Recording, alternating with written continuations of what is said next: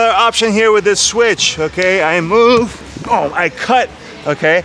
As I start digging this in, when I feel the hand go limp, I can catch a Kimura right here. Notice I hooked over his leg. I could get him stuck here potentially. If he rolls it too much, that's all right. He can roll through.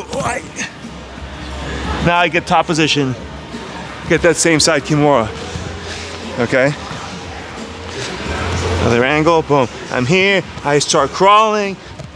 Make my cut back. I'm in here. Scooting, scooting. I feel the arm break. Let's turn a little bit this way.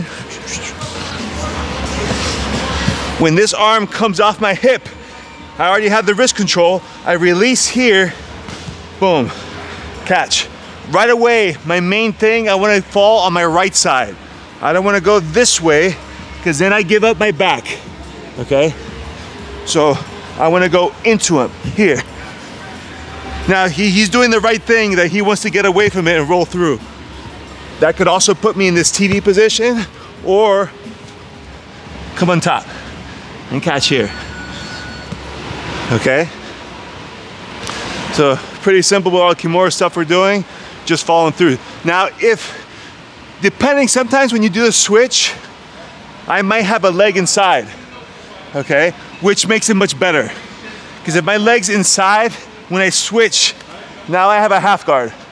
So when I fall, he can't roll anymore. Try to roll. Yeah, his hips are locked. So now it's a quick finish. Right, but if my legs are not there, he's gonna roll. Boom. Catch here. Finish.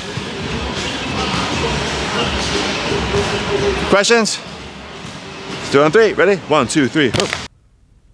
Thank you for tuning in. If you enjoyed the video, make sure you like, subscribe, and hit that notification bell. That way you'll be alerted when the next video drops.